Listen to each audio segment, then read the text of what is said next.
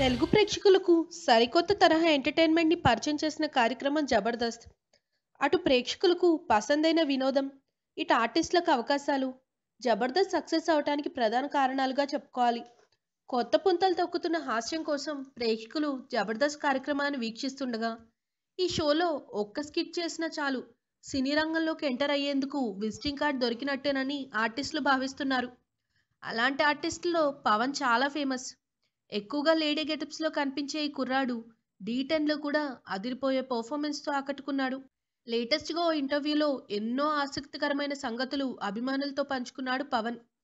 వాటిల్లో ముఖ్యమైన విషయం ఏంటంటే, ఈ మధ్య జబర్దస్త్ గురించి కొన్ని భయంకరమైన కథనాలు వినిపిస్తున్నాయి. జబర్దస్త్లో ఆడవేషాలు వేసేవాళ్లు వాటికి అలవాటైపోయి గేలుగా మారుతున్నారన్న ప్రచారం జరుగుతోంది. అయితే ఈ కథనాల్లో వాస్తవం లేదని, అలాంటి ఊహాగానాలు పుట్టించే వాళ్ళని చెప్పుతో కొట్టాలని అంటున్నాడు ఈ యువ కమెడియన్. లేడీ పాత్రలు చేయటం వల్ల ఎవరైనా గేలుగా ఎందుకు మారిపోతారు, ఎలా మారతారు? నా ముందు ఎవరైనా ఈ కూత కూస్తే వాడి మెడలో చెప్పుల దండ వేసి బట్టలు ఉడతీసి తిప్పకపోతే నా పేరు మార్చుకుంటానంటూ శపథం చేశాడు. కొన్ని టీవీ షోలలో కూడా ఇలాంటి అభిప్రాయాలు వ్యక్తమవుతుండడం దారుణమని పవన్ అభిప్రాయపడ్డాడు. అయినా వ్యాంప్ క్యారెక్టర్లు వేసినంత మాత్రాన వ్యాంపులు అయిపోతారా? విలన్ రోల్ చేసిన వాళ్ళందరూ నిజ జీవితంలో విలన్లు అయిపోతారా?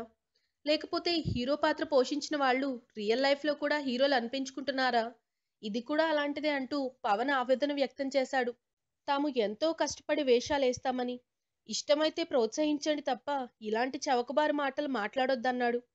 తాను ఇండస్ట్రీకి వచ్చి 13 ఏళ్లైందని, జబర్దస్త్ తనకి లైఫ్ ఇచ్చిందని తెలిపాడు. సాయి, శాంతి స్వరూప్లను తనకు పోటీ అని భావించడం లేదని, ఎవరి అవకాశాలు వాళ్ళకు వస్తున్నాయని, అందరం ఒక కుటుంబంలా కలిసిపోయామని చెప్పాడు యువ comedian. If you like the video, please like us and subscribe Tollywood Nagar.